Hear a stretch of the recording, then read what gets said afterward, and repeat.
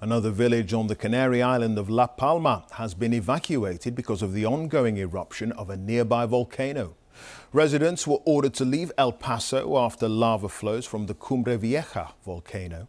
More than 6,000 people have fled and hundreds of homes have already been destroyed since Sunday. Well, our correspondent Dan Jonson is on La Palma for us tonight. Dan.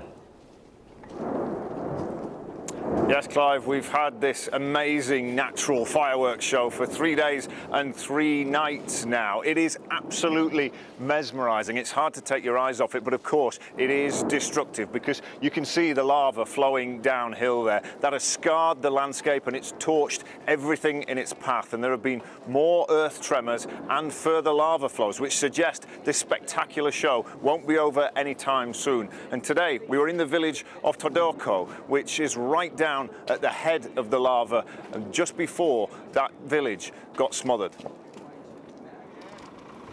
On La Palma's volcanic hillsides, it's time to move.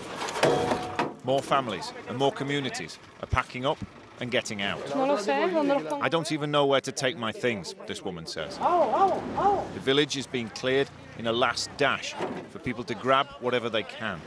The flames and the lava are really close. That's why there's such a risk to these properties and why people are making every effort to get out. Being here for just a couple of minutes, you get a sense of the risk because there's ash falling on my clothes. I can taste it in the air, and the whole time there's the thunderous rumble of the volcano in the background. So that is why people are loading up and going.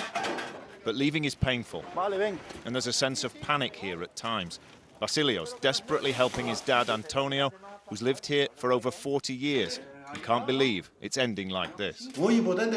I am angry with the authorities. We could have done this without so much stress, without running. I don't know where I'm going to live. And now what? This is what? More homes destroyed, more communities that will have to be abandoned. And here's the molten lava that's on the move, a slow-motion menace, inching relentlessly downhill. This is a live geology lesson in nature's unstoppable forces. And it's not just property. Everything here is being shaken. Dan Jonson, BBC News, La Palma.